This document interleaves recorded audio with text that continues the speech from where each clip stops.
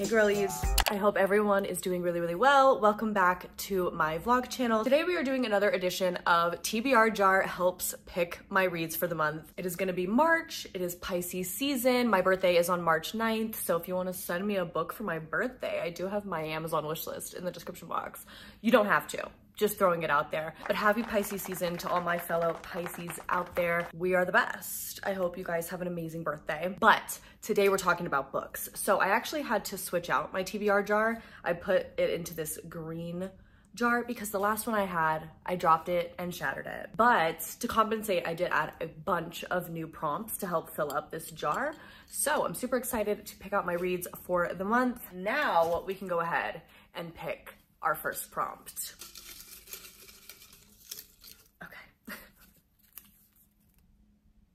A seasonal book for the current season. Okay, so it could be spring, it could be winter. I'm gonna go with the writing retreat. It is still technically winter at the time of filming this. And obviously you can tell by the cover that this is definitely giving the winter snowy vibes. This is a thriller about a group of authors that go on a writing retreat and something goes wrong. I don't really know much else besides that, but I love having a short little thriller on my TBR for when I want something fast paced and thrilling.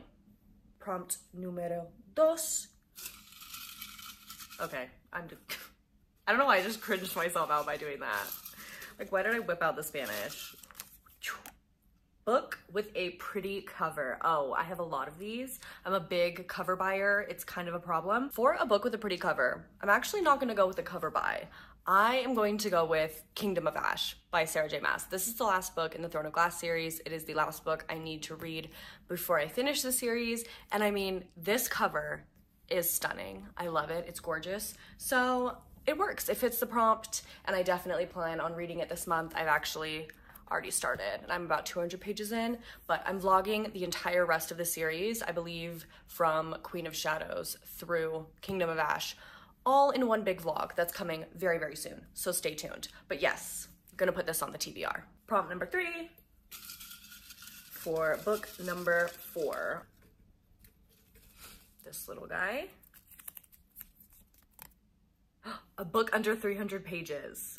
Nice, I love me a short little quick read. I'm going to put Always Been You by QB Tyler on my TBR. This is a special edition I got in the dark and quirky booktube box that they did, and it is so beautiful. There's even like special art prints and everything. There's page inserts, it's autographed, it's Gorgina. I don't know much about the actual plot other than it is a taboo romance, and it is like 240 pages, so right under the 300 page mark.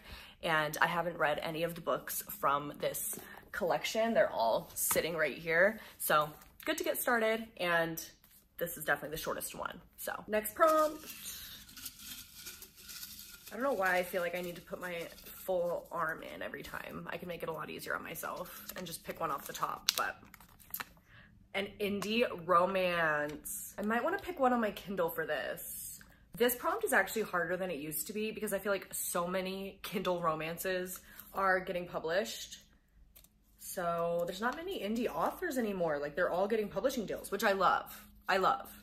But we gotta find an indie author. Okay. I am going to put Ivy by Devaney Perry on my TBR. I honestly know nothing about this other than it sounded really intriguing when I saw it on Amazon, and I bought a copy months ago, and it's just been sitting on my TBR taunting me. Not only is Ivy my favorite Taylor Swift song, but I think this is sort of like Gossip Girl-esque. It's definitely set at a prestigious university, and there's drama, there's romance, there's suspense, and I'm into it. Our 5th prompt is, kind of a long one.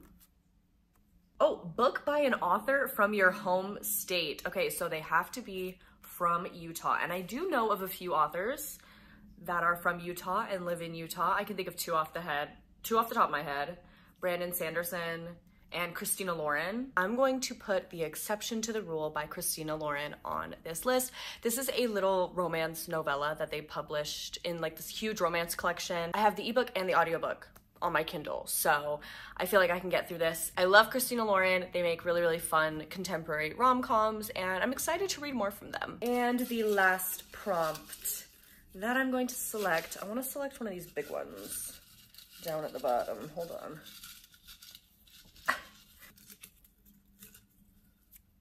The last prompt. Dun, dun, dun, dun. A book that is out of my comfort zone. Okay.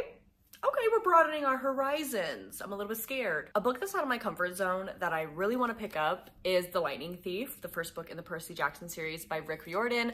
I grew up never reading middle grade fantasy. I was only reading like John Green, Pretty Little Liars. I missed out on the Harry Potter, the Percy Jackson, the Star Wars. I just did not really get into any of that, any fantastical stuff until I graduated college. So I want to go back and read some of the classics, and I'm gonna read the Percy Jackson series. It sounds super interesting, but middle grade is definitely not my comfort zone. So we'll see how it goes, but I'm looking forward to it. And my boyfriend Josh is gonna read this with me, so I'll have someone to like buddy read and talk about it with. So that's gonna be really, really fun because we're both reading the series for the first time. Here are the books on my March TBR. We've got quite a range. We've got thrillers, we've got romance, we've got middle grade, we've got fantasy, and I love it. That, my friends, is going to be it for this little TBR video. I hope you enjoyed it. Thank you so much for watching. Do be sure to comment below and let me know what books are on your TBR for the month. And if you want to join my book club and come read Divine Rivals with me, you can also do that in the description box. But hopefully I'll see you in my next video. Thank you so much for watching. Bye.